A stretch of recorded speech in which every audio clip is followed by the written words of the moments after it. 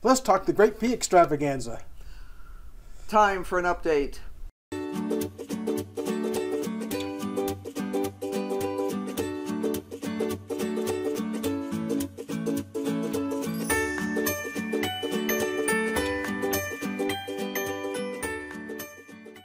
Well, we've been promising you guys that we would update you about the 2020 Great Pea Extravaganza at BrainStormAcres this year. Well, let's start by telling people that I'm Henry.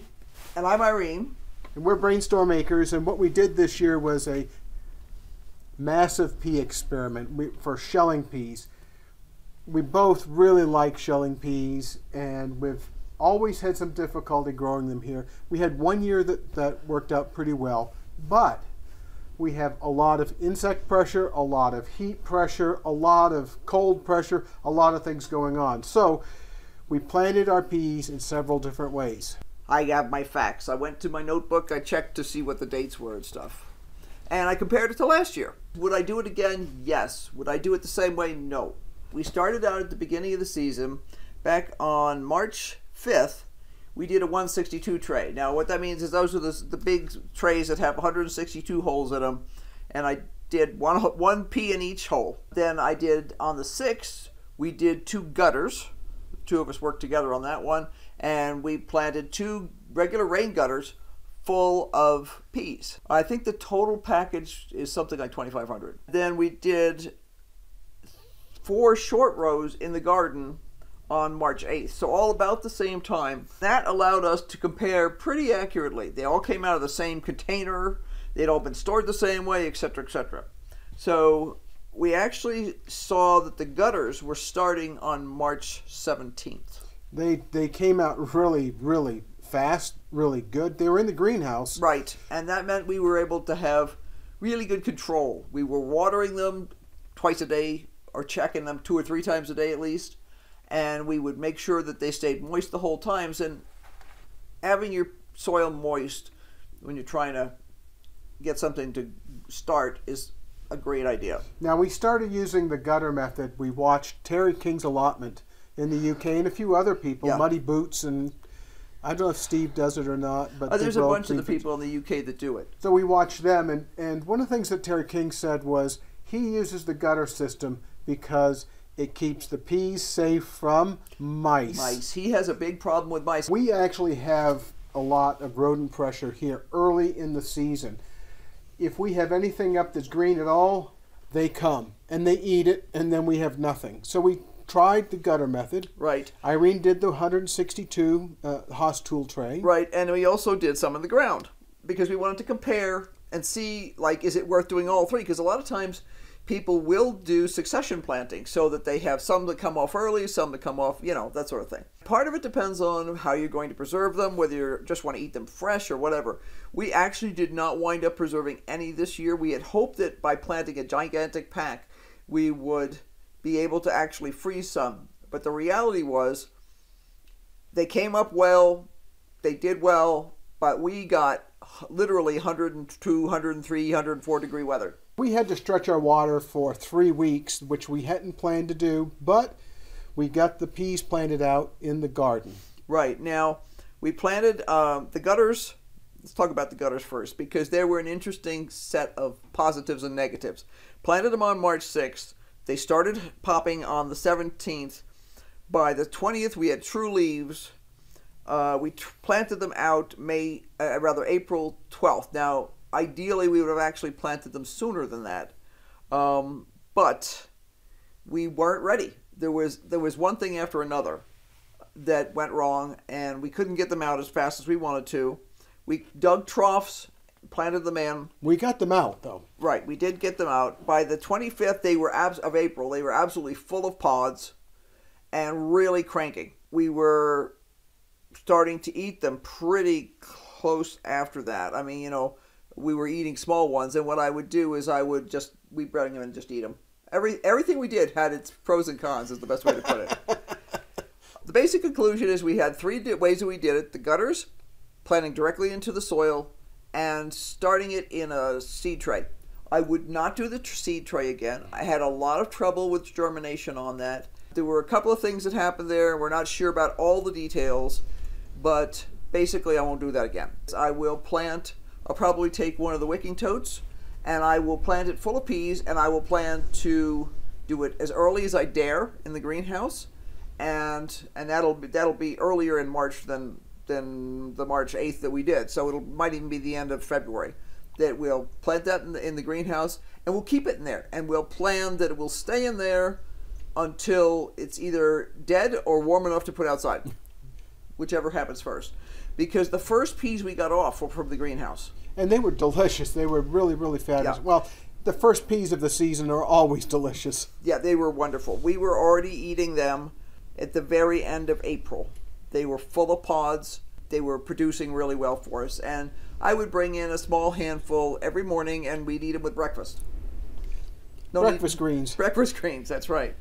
The ones that we put, like I said, I won't do the seed tray again. That was not a good solution. Last year we actually started a little earlier. We were harvesting our peas in the first week in June. Now, if that had happened this year, we would have gotten no harvest. They'd been all toast. Plan for next year. Ideally, what we will do, and this is on the old ideally cross your fingers thing, we will have chosen our bed this fall. Yes, like mine too. And we will have the bed ready to go. It will be at least cleaned completely and, if possible, prepped. When we plant the gutters, we actually cut a trough in the bed, and then the gutters literally are slid. The seedlings are just slid out of the gutters into the trough. Next year, the troughs have to be deeper.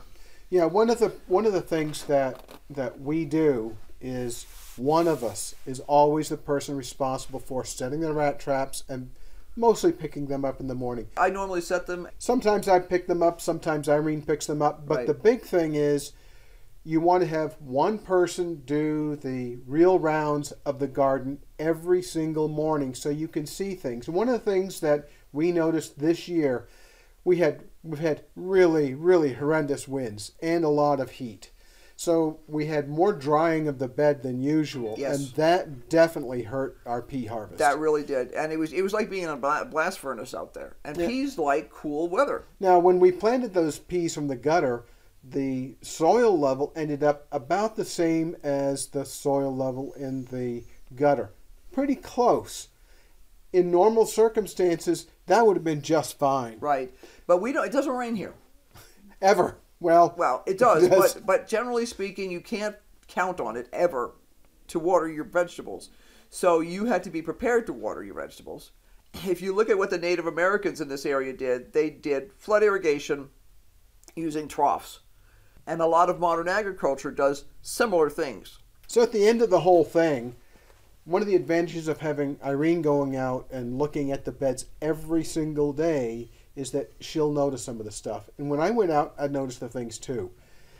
And what happened as the season progressed was the native soil shrunk down because of the relative lack of water, Right. which we also had to ration water because we had a small issue with our water company. Right. So a whole lot of things collided together in a perfect storm of pea catastrophe. Right. The worst problem was actually the heat. I mean, the thrips are a problem, but the heat. We actually had an interesting experience regarding last year's frozen vegetables. In May, we did some last-minute freezing of snow peas and asparagus. Yeah, so we parboiled them and You cooled them parboil quickly. cool them, and then you freeze them up. And we've done this before a zillion times. Many, many, many years. And all the stuff that we did earlier than that was fine. But the stuff we did at the end of May is bitter. The other day when I made a big stir fry using some of the snow peas, and I didn't sort exactly to make sure there was no thrip damage and stuff like that, but we think that the bitterness is caused by the heat. We pulled all the shelling peas today. Yeah. Irene and I went, hello. Yes, that's my... I have to... All right, it's Friday. It's pizza Friday, night. It's pizza night. I have to flip the dough in a minute. Yep. So, Irene and I went out and pulled the peas, the shelling peas, out of the bed. Right. All of them, including the ones that we planted directly in the soil. And as I was pulling the peas out of the gutter area, it looked exactly like what I expected. The soil levels were approximately equal. The peas were just abused by the wind and the heat and the thrips. Yeah. But not the rodents. Not the rodents. No, we abused the rodents, so they didn't abuse. I think I only had like 2 or 3 peas that were chewed this year, and that's nothing. You know, that's nothing. I don't begrudge them that. So those peas are all gone, and we're ready to turn that bed into other uses now. Right. We're gonna be replanting that probably in the next 24 hours or so. What are we going to put in that bed now, Irene? We've been debating whether we were going to put green beans in there, or whether we're going to put the rest of the tomatoes in there, or I think we'll probably put green beans in there. I think we'll put green beans. That makes a lot of sense. It's legume after legume, which I try not to do, but it's not going to be a problem.